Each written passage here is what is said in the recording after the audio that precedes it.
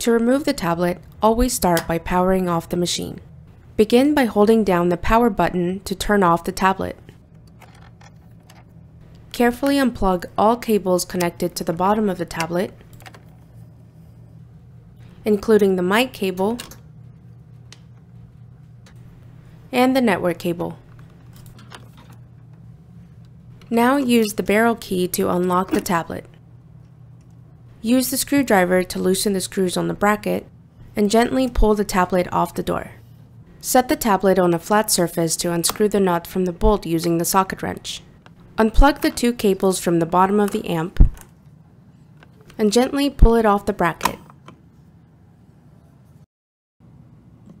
Finally, cut the zip ties from the bracket.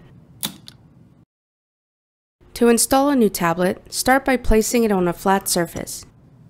Zip tie the two components back into place, cutting off any excess parts off the zip ties.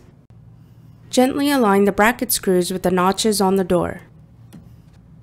Tighten all the screws to secure the tablet. Take note of the camera location.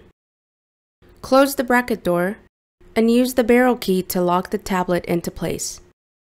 Always double check to make sure the camera is properly aligned with the cutout on the door.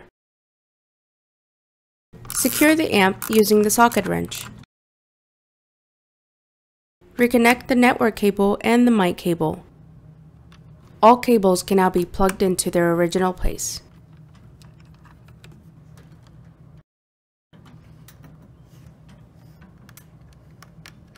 Press the power button to turn on the tablet. We can now turn the machine back on.